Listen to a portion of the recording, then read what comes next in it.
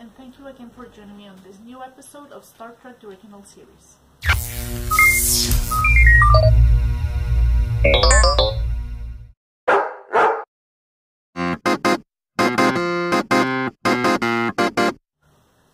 So today's episode is Season 1, Episode 15, Shore of Leave. So, as always, I've never seen any spoiler or anything that might give something of this episode away. Let's see what happens today. So before I begin, let me remind you that I will start my series on The Boys. It will be ready in this week. Also remember that the Umbrella Academy is now exclusive on Patreon. You can watch all of those episodes there. I'm going to be filming the Twilight Zone episodes that are going to be exclusive for Patreon. And remember that all the review videos on this Star Trek series will be reaction videos on Patreon, so please go check it out. You might find something you like. Anyway, so today's snack is just going to be decaf latte. That's all I've got today.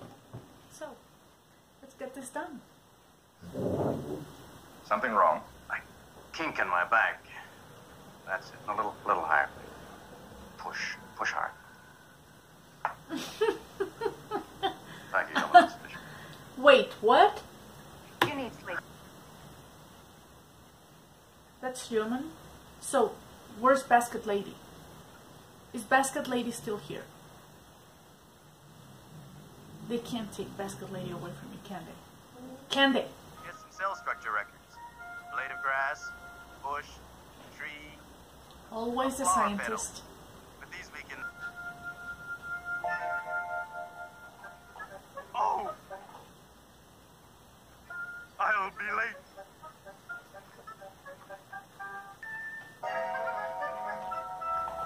Excuse me, sir.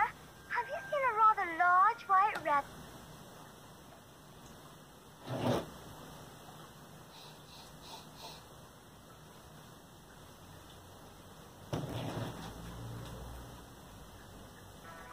Quiet and restful. Almost too good to be true. Sir? Magic words. I don't see...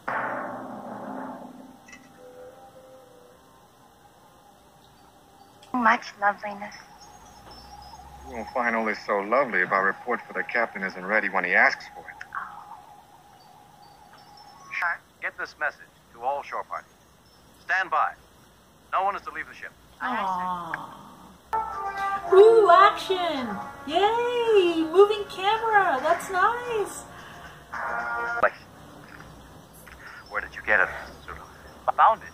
Kill him. I know it's a Kill crazy him. coincidence, but I've... So everything that they think of materializes on this planet because he wanted one of those guns and now he found one.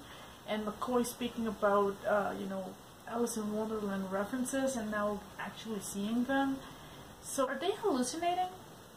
Is there something in the air that is making them just go crazy? Okay.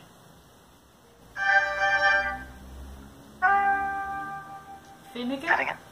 Finnegan. It's like Don Juan.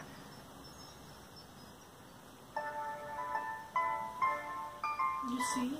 Can somebody already pinpoint this? Oh man, look at the hair. Beautiful. Darling. It is me. Looks kind of fake. It's Ruth. Again, that antenna, what is that? But I wouldn't want... And then you'd have whole armies of Don Juans to fight off. And me, too.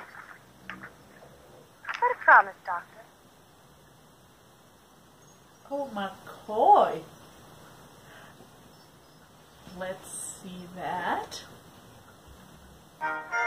She basically dumped him over clothes.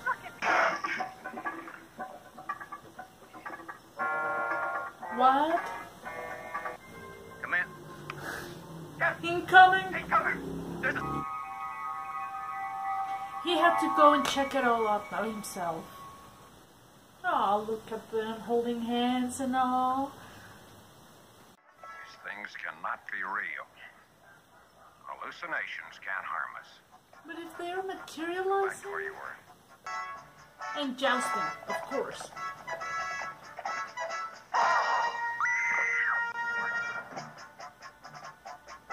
He's okay, right?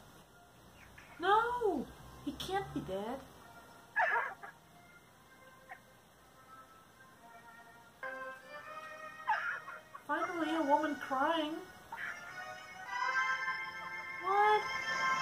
can't be dead. Just as pleasant. Or just as deadly. So how did he not see the difference between real human tissue from Finnegan and from this blonde with beautiful hair?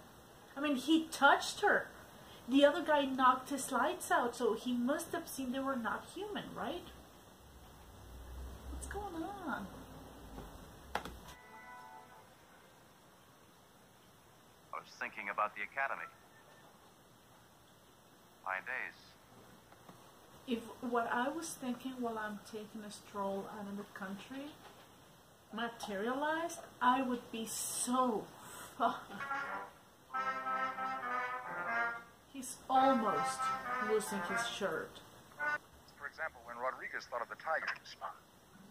Don't talk. Lieutenant Sulu What happened to the other girl? and Mr. Spock explain the death of my ship's surgeon. Right. Possibly because no one has died. It's taken below for rather remarkable repair. It's amazing. They've got a factory complex Oh, down there. You McCoy, wouldn't you're believe never they gonna could build or do change. anything. Immediate. On the other hand, I'll stay for a day. A day or two. I had walked back to one, Mr. Sulu. What did he do? Okay, so let's unpack again. So this is like a feel happy kind of episode. A lot of novels references, many of the ancient things like, you know, Alice in Wonderland or a princess or a knight in armor. There were so many different things, like a mashup thing here going. Suddenly a tiger, suddenly a samurai, suddenly a giant fucking rabbit. Like, what? I like how the episodes, some of the episodes start getting us like a very confusing context or no context at all, and then things start to fall into place. But at first you go like, whoa, what was I smoking? So yeah, it's kind of fun. This episodes become so much more fun when they start like this, definitely. I don't think of this episode to be that deep, except of our perception of reality, but this really doesn't go that dwell into what the perception of reality is. At first we thought it was a hallucination, but it turned out that those hallucinations can feel pretty real. But once you understand that this is all about controlling your thoughts, then you can just have as much fun as you want, like McCoy did in the end. He didn't die, started to have fun, you know. So yeah, it's kind of interesting to explore the idea of what would happen if you were in one of those places. Like I said twice while I was reacting, there's no way you would want me there. And all of you Lovecraft fans, please stay out of this planet. I don't know, I mean, probably if you really want to have a good time and you learn to control your thoughts and all, there will be so many things that I would like to see for real. Like Carl Urban, Justin H. Mean. Like I said, this is a happy episode. I really enjoyed it. It kind of reminded me a bit of The Naked Time, that it was that kind of happy episode and everything starts going off the rails and you really don't know what to think. And even though we had like a tragic moment here, there's a part of myself saying, no way, Dr. McCoy cannot be dead, obviously. And finally, seeing a woman going batshit crazy because, you know, her guy died. Finally. So next episode is Season 1, Episode 16, the Galileo 7. And I am really looking forward to this one because you guys voted, I think, a little more on this one. I remember seeing it quite often on my comments. The title itself is quite enigmatic, so I definitely am looking forward to watch this one. Anyway, thank you again for joining me. God bless, and see you in the next one. Bye-bye.